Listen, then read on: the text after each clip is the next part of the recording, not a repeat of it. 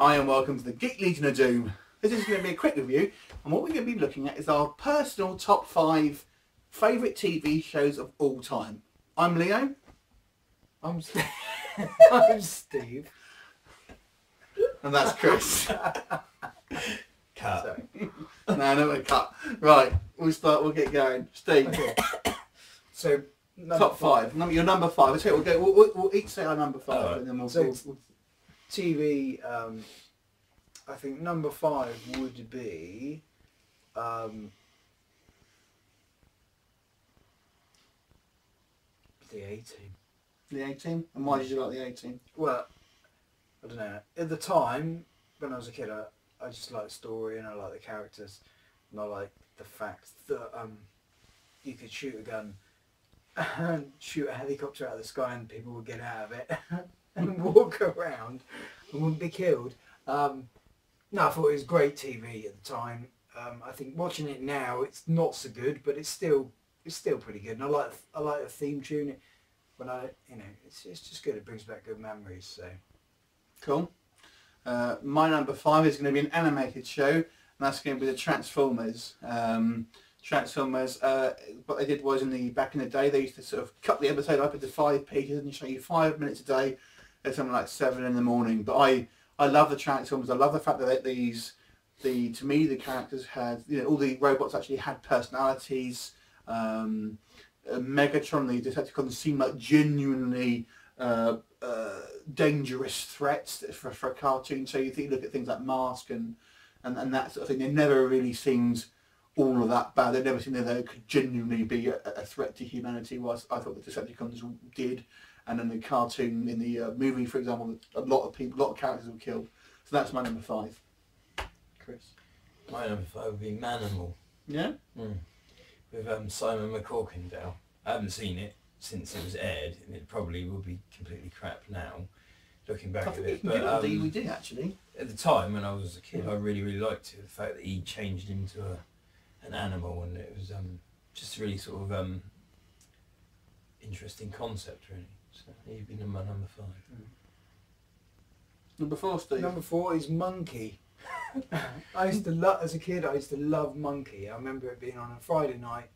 I came home from school and then after tea, Monkey was on BBC 2. Loved it. I loved all the kind of mythology aspects of it, and at the time, I don't know, I just thought it was great, and I used to think that I could summon up a pink cloud if but it never worked.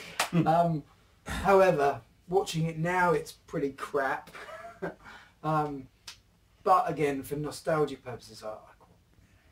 I like it. My number 4 is Buffy the Vampire Slayer, which ran for a good long while, and obviously starred Sarah Michelle Gellar as a vampire slayer, and I really got into the characters. I thought it had a great sense of humour.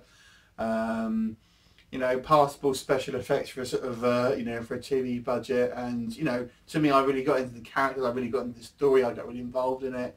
Obviously, it was created by Joss Whedon, who has gone on to sort of do bigger and better things. That's my favourite Joss Whedon show. I know a lot of people like Firefly. I was never too keen on that, to be quite honest. But Buffy the Vampire Slayer is my number 4. Chris? My number 4 would be M.a.s.k. Yeah. Cartoon series. Basically similar to G.i.joe. In fact, it was M.a.s.k against, was it Venom, wasn't it? And doing battle, basically similar kind of thing. But again, it used to be on TV in the mornings and the school holidays, and just remember it. And it was really good. Number 3. Number 3 would be, I think I'd go for G.i.joe, so the Sumbo G.i.joe cartoons. I loved them as a kid. Again, watching them now, they're not quite as good, but they're still fairly good, and I like the characters, and I like the illustration, basically. The artwork's good. So yeah, that's my number 3. My number 3 is Tour of Duty, which was a program in the 80s, which was based 3 seasons it ran, and was set during the Vietnam conflict, and basically followed a platoon of infantrymen and their sort of trials and tribulations in the bush. Great TV. A lot of Vietnam veterans commented that they thought it was a very fair representation of what the soldiers' plight was, and I found it thoroughly enthralling. Chris, your number 3. My number 3 would probably be The Equalizer. Yeah. Yeah. Basically, again, there was another classic 80s kind of action TV, sort of quite a big hit in its day, wasn't it? And starred Edward Woodward as a sort of well, he's kind of a vigilante, wasn't he? Sort of people, you know, rang him for help to solve their problems and that. Great TV. Number 2, Steve. Number 2 is I have to say The Equalizer. So Chris just explained Equalizer. So Robert McCall, yeah, great character, ex-CIA agent, helping out people who are in trouble. A bit like the A-Team, but just a one-man band. But much better than the A-Team, much more realistic, much more gritty. It was kind of on at 9 o'clock, wasn't it, after the watershed. It was. Great, I love it. You know, it's good. It's still good today. You know, I've got DVDs, like to watch them. Think it holds its own. Really, it's great. I'm going to go British for my number 2, and that's going to be Robin of Sherwood. Again, an 80s show that ran for 3 seasons, and it was not that many episodes. I think it probably had no more than sort of 25 episodes in total or something like that, and was a fairly sort of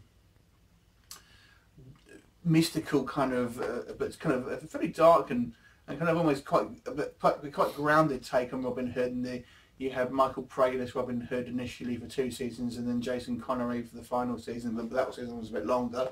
But just, you know, it had a lot of characterisation on his followers, the Merry Men. Great music, very, very atmospheric, and all shot on location as well, in sort of actual castles and then the sort of woods and stuff. And I loved it. I was gutted that they would have finished after 3 seasons. Chris, number 2. Number 2. My number 2 would probably be Soft and Squidgy. No, I'd probably have to go with the G.I.Joe cartoons for number 2, which Steve's already kind of explained about them. Fair enough. Nothing more to say on that one then. Yeah. So your number 1 TV show of all time, Steve. Tour of Duty is my number 1 favourite. I'm big into military history, and I love the Vietnam era stuff. And I think it's a great series. Terence Knox is really good in it. And I just think the characters, yeah, it's great characterisation. And again, it is kind of, I think, a little bit tame in places, but it does give a good overall kind of interpretation of This was before like HBO and stuff like you had in Yeah. America, there wasn't it really? So yeah, of the soldier that would what they experienced in Vietnam. So yeah, I think it's great. Good storyline. It ran for 3 series. Towards the end, it was kind of, I don't know, getting a bit tired, I think. But I think the first 2 series are really good. Third one's not quite so good, but it does have good episodes in it.